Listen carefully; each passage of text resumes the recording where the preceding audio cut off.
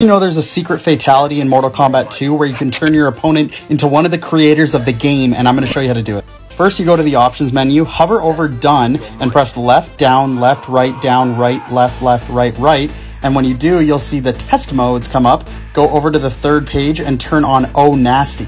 Technically, it's called a Fergality, not a Fatality, because it's named after Fergus McGovern, who was the CEO of Probe Entertainment, the creators of Mortal Kombat 2. You're going to need to select Raiden as your character. You will need to wait until the Armory stage comes up, and it may take you a few tries. As you can see, I didn't get it on the first try here. It took me a couple. But once you get the Armory stage, which is this one, you will be able to perform the Fergality.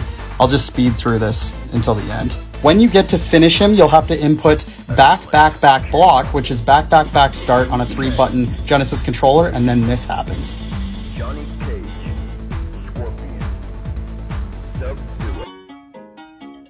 Such a weird